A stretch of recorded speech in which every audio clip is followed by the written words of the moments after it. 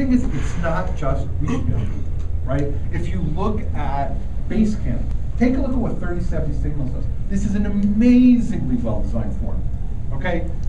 Right here, remember cognitive dissonance. They're asking for my credit card. Money? I thought everything wants to be free, right? What they're saying is, they're reminding you that there's over 3 million users, they're secure and reliable, they have great customer service. There's a 30-day free trial. Right here where the credit card is. And right underneath it, they're going to tell you how safe you are. It's beautifully designed for it. Beautifully designed for it. And we've written about this, and the reason we had the right to talk about it is because we had a bet.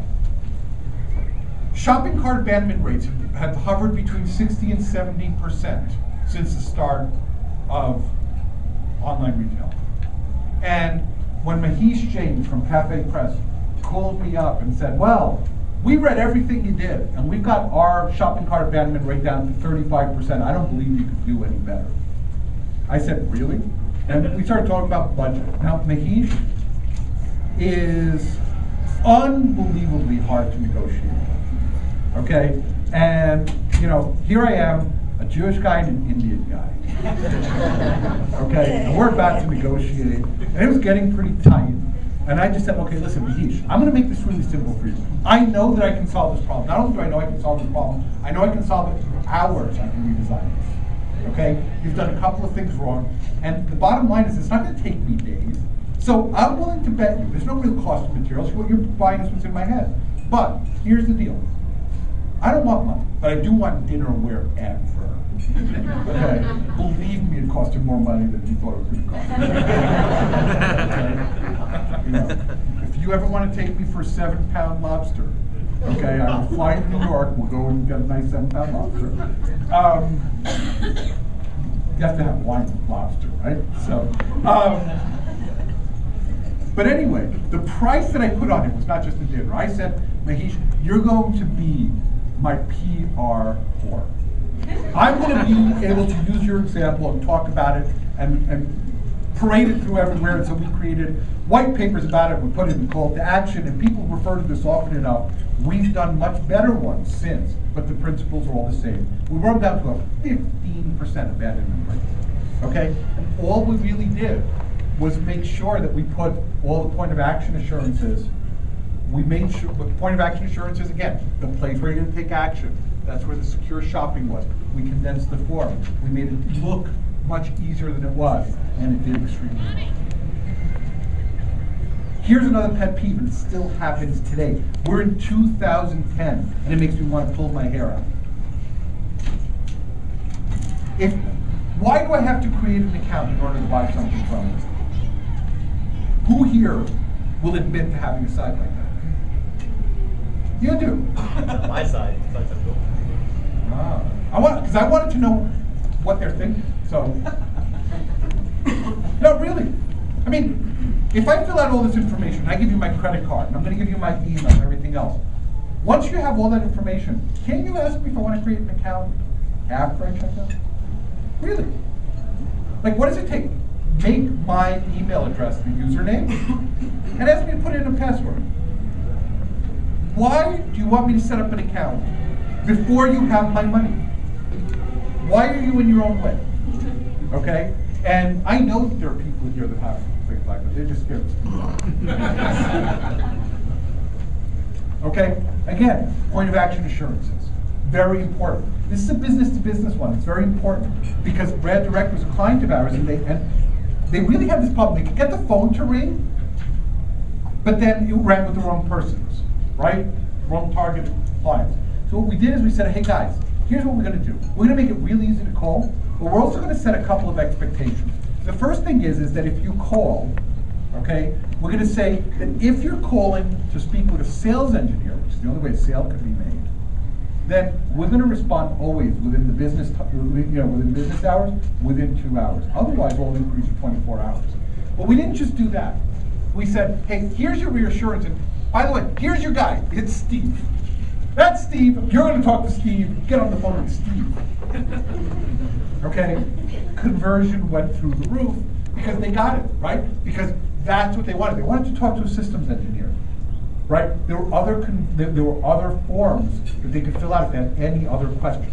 But here, they knew they would have to speak with an engineer. Land's End.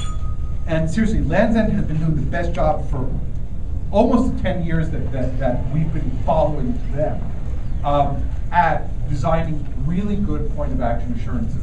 Think about it. When you buy clothes, the biggest problem you have is it going to fit?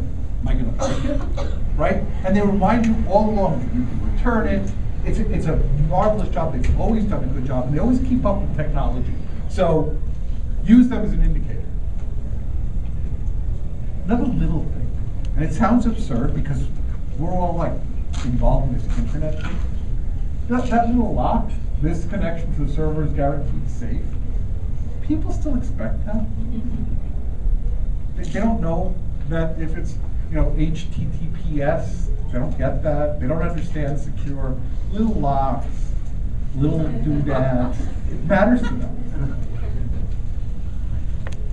Okay, the other thing is they keep you in the process. When you do a requirements document, right, for a software engineer, and they start talking to you about what you want, they're really, they build those flow charts, right?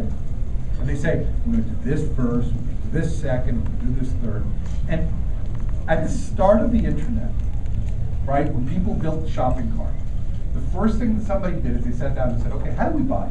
Right? We said, okay, we pull this off the shelf, we look at it, we get some details, we say this is good, I'm going to put this in my shopping cart, and then we're going to do something. Now, the thing is that in a linear form, that's what we do, right? When we go to the supermarket, we put it in the shopping cart. How long do you stare at it? You don't.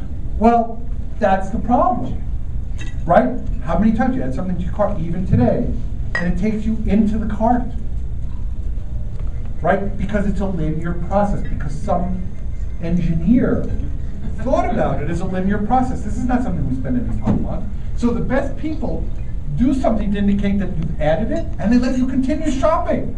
You're there to shop, not to look at the shopping cart. Another thing they do is that they understand that technology doesn't always work, right? When we publish stuff, I mean, this may come as a surprise to some, but it doesn't look the same on my Mac as it does on your PC, thank God. Okay?